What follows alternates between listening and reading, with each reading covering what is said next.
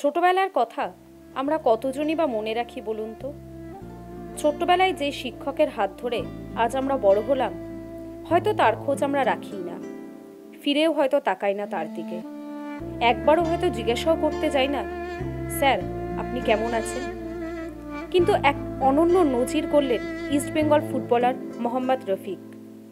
রফিকের শৈশববেলার coach Samir Chattopadhyay, তার হাত ধরেই ফুটবল খেলায় আসা তার।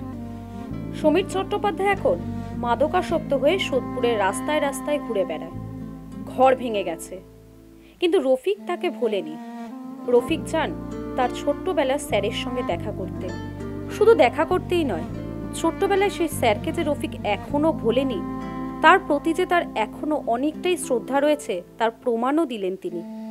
বাড়ি তৈরি করে দেবেন রফিক স্যারের জন্য, ছোট্টবেলার সেই স্যারের জন্য।